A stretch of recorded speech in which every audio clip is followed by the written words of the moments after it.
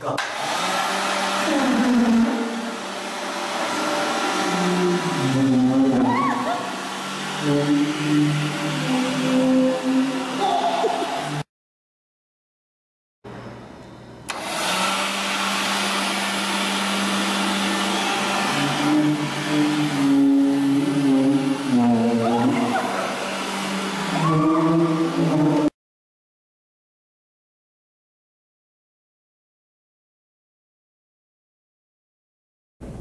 Hi, my name is Montserrat. And I'm Miguel, and we're from Harmony Public Schools. Our project is the Hovercraft. The Hovercraft is a leaf blower connected to a wooden platform by a rubber hose. It was created in 1956 by Christopher Cockerell. We decided to do an interview with our physics teacher, Mr. Ali, who taught us about Bernoulli's principle, which we'll mention later.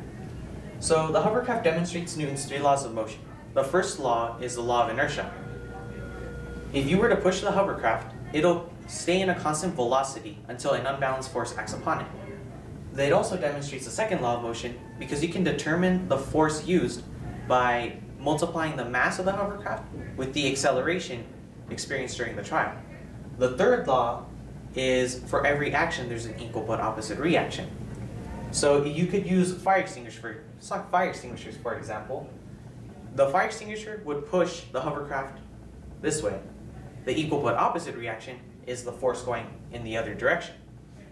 Bernoulli's principle applies to the hovercraft because the leaf blower blows air through the hovercraft, and since it has a nylon skirt under it and has holes on the nylon skirt, some air is released, which helps the hovercraft lift, which means that the hovercraft has high density under it and low density on top of it. This is our video. Thank you for watching. Harmony